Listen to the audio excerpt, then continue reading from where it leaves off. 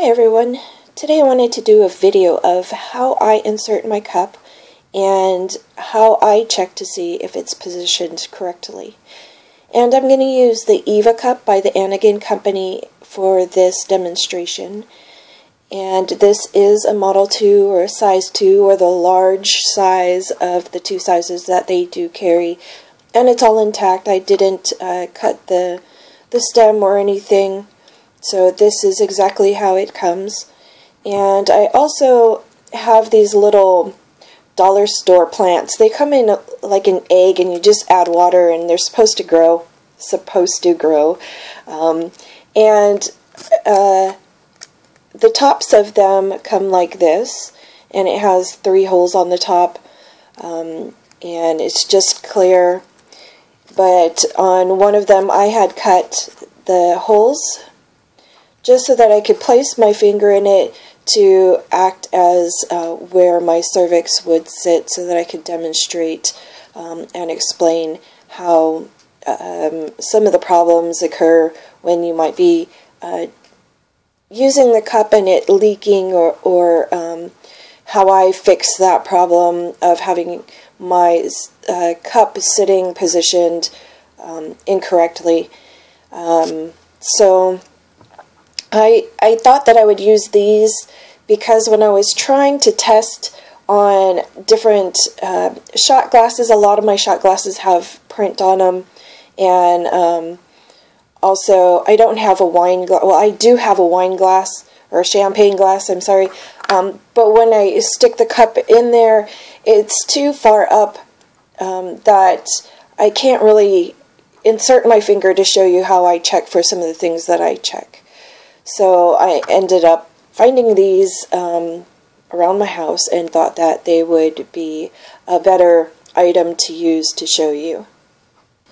So first of all, there are so many different folds that you can use to insert your cup, and I'm not going to go over all of those today. I'm just going to go over the 2 that I normally use. And the first one is a punch down fold, and I usually use this one with my larger cups, the large size cups, the Model 2s, size 2s, and usually it has to be a little bit more of a firm cup. The soft cups it doesn't seem to work for me because they don't pop open like I need them to. So the punch down fold is you just place your finger on the rim of the cup and you press down to the center, and you can see my finger right there going to the center where the stem is, down to the bottom, and it just folds up like that. It kind of reminds me of when you hot dog your tongue when you're little. Maybe you still do that. And I'll show you all the way around. And so when I do this and I hold it, of course it's going to be turned upside down because I'm turning it downward to place into my body. So really it looks like this when I'm inserting the cup into my vagina. For my smaller cups, I guess I should have brought a small cup down here, and my very soft cups, I just use the regular U-fold or C-fold, however you look at it. And I just find that it's easier for it to open. And a lot of times, because my muscles are strong, I have to slide a finger up to actually get the cup to open.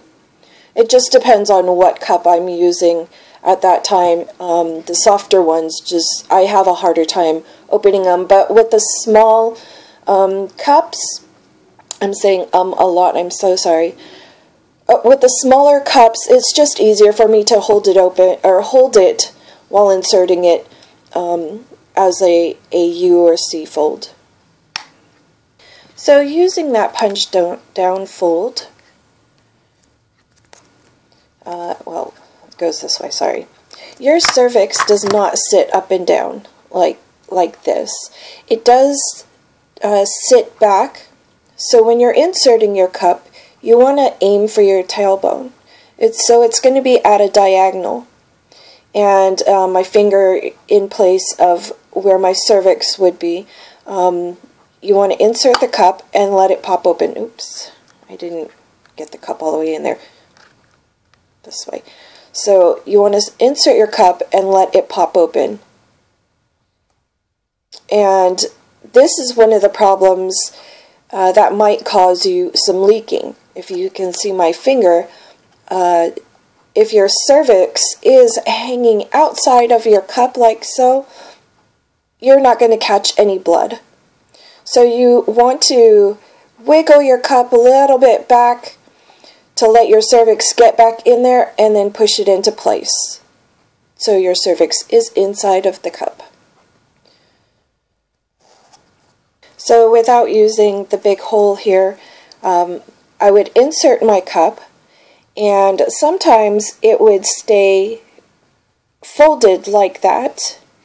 And what I do is pinch the base, and it pops right open like that. And I'll try to do that again so that you can actually see the rim pop open. So here's my cup, and I'm sorry about the glare. That is my tablet that I'm filming on. I had to move away from one of my usual window that I'm sitting in front of because I was catching all of the curtain glare. So I hope you can see still. So here I'm going to pinch the base of it, and it pops open just like that. Sometimes when my cup is bunched up like that inside after I insert it and pinching doesn't help, you need to wiggle your cup down just a bit and it'll also open up. So after my cup is inserted, I check to see that I have it positioned correctly. And I do this because I don't want to have any accidents if I'm at home, on the couch, in bed at night, or out and about in public. I really don't want to have that uh-oh moment. So what I do, and it's a habit now, even if I know that the cup opened, like the lunette, I swear I could hear it open. I don't know if it's in my head or if I can actually hear it, but I can definitely feel it open because it's such a firm cup. That pop makes a loud sound, and I could feel it just pop inside of me. So even though I know that one opened, I still check to make sure that it's around my cervix correctly. And there's only been one cup. I don't know if I had already gone over this, but there's only one cup that I had problems with not going around my cervix right away. But still, just for peace of mind, I go ahead and check. So in most of the cup pamphlets or websites, they say to spin your cup. And either, you're trying to spin it from the stem because that's the part that is the closest to the opening of the vagina, or if you bear down and you grab those grip rings, you can try there. But I've never had any luck trying to get it to spin that way. So what I do is I insert a finger, and either I have enough wiggle room to insert the finger all the way up, or I have to push my cup in. With lunette, because it's a more firm cup, I do have to sink that cup in, and hopefully you can see right there. I am pushing against it, and I can feel the rim, and it's giving resistance against my finger, so I know that that area is open. So I found that when I insert the cup to check that the rim was open, it also spun my cup. So I am doing those two things. I am checking that the rim is open on both sides, and I am also spinning my cup. Another thing I'm checking for when I have my finger there and I'm checking that rim and spinning my cup is that my cervix is not hanging outside of my cup.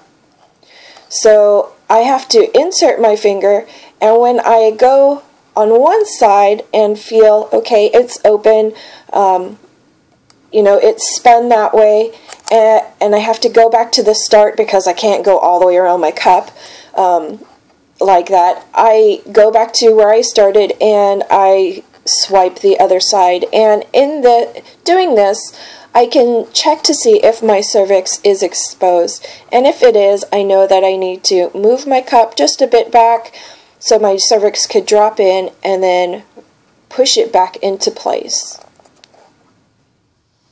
After my cup is inserted and it's positioned correctly, my cervix is where it needs to be, and the rim is open and everything is all good on the inside, I bear down as much as I can, and I take a wet wipe and I wipe around the grip rings and the stem if the stem is still there.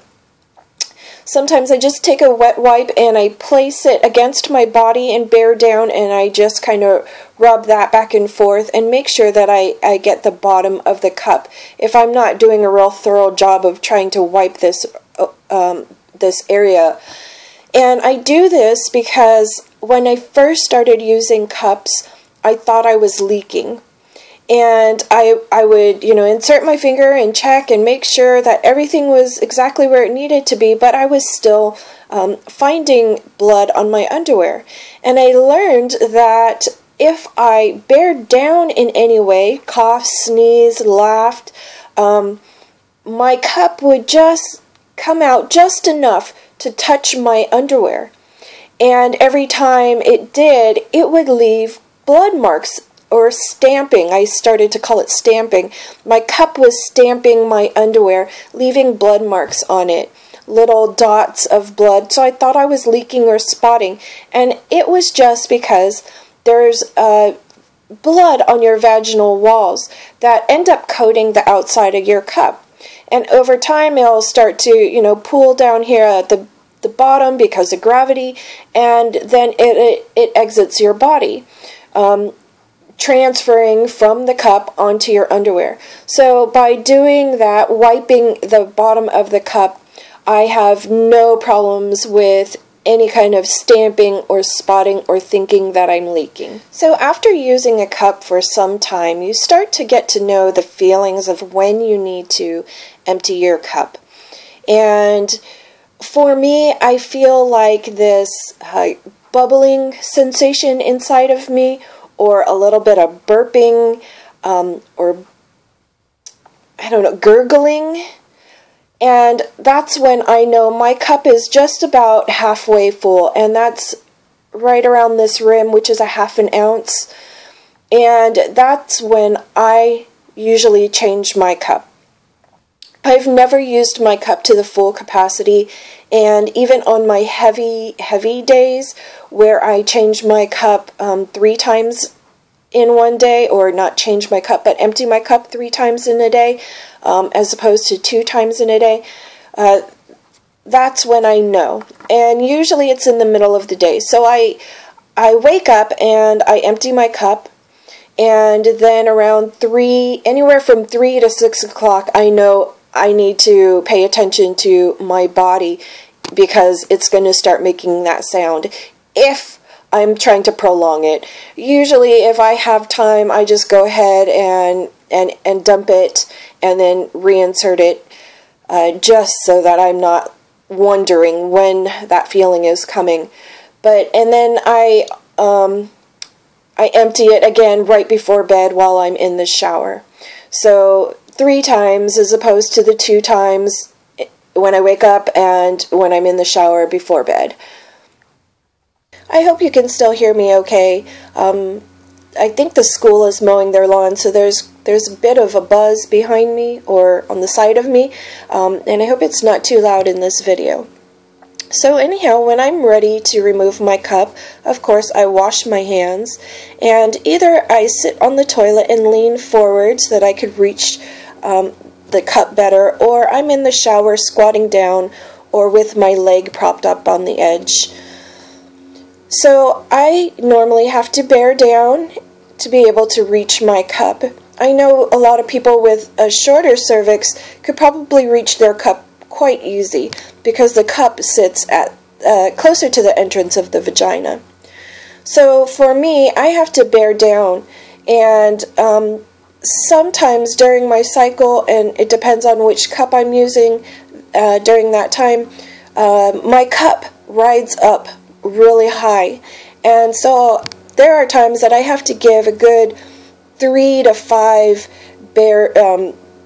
pushes for the cup to reach the entrance of my vagina, that I could reach either the stem or the little nub of a stem that I leave, or the very base of the cup. So if your cup is high and you can't reach it, don't panic. Just keep bearing down, and take a break if you need to, if you're getting frustrated, but just keep trying to bear down, and eventually your cup will move closer to the entrance of the vagina so that you can reach it. So when I can finally reach my cup, I usually can just reach the very tip of it, and I pull it down just a bit so that I could reposition my fingers and grab more of the base of the cup where the grip rings are. And at this point, your cup is still suctioned around your cervix. So if you give it a gentle tug, your cup will come out just a little bit more. You might have to wiggle your cup back and forth to get it to come down, but just enough that you can slide a finger inside, move that rim, or collapse that rim a bit to release the suction around your cervix. Some people might have some discomfort. You don't want to pull your cup out so much that you're pulling your cervix along with it. It might be painful. I have never gotten to that point. I can always feel when it's just on that line that it'll hurt. So of course that's when I stop. So I get it down just enough to release the suction of the rim around my cervix, and I again keep sliding my cup out or rocking my cup out. And after using the cup for a while, you'll know your body a bit better and how to use the cup more. So at a certain point, you'll know when this rim is just about to exit your body. And I paid attention to that because that's when your rim may hit your urethra. And I have never had a huge problem with that, but I have seen other videos and discussions about people saying that it hurt a lot. So I think because I was prepared for that more, that I paid attention to that. So again, when that rim, when you can feel that rim just about to exit your body, you want to press in the rim a little bit more just to get around your urethra and not have that pain. So when I remove my cup, it looks a bit like this. And I am on the toilet or in the shower, so I don't worry about it like gushing out or anything. I just empty it right below me. So hopefully I went over some issues that you might have had with using a cup or inserting it or removing it, or maybe some tips and tricks how to figure out if your cup is open, or alternatives to actually spinning your cup like they say to do. If you have any additional questions or comments, you can leave them below. And if you're interested in getting updates from me on other cups or reviews, comparisons, please subscribe to my channel. And I'll see you next time. Thanks for watching.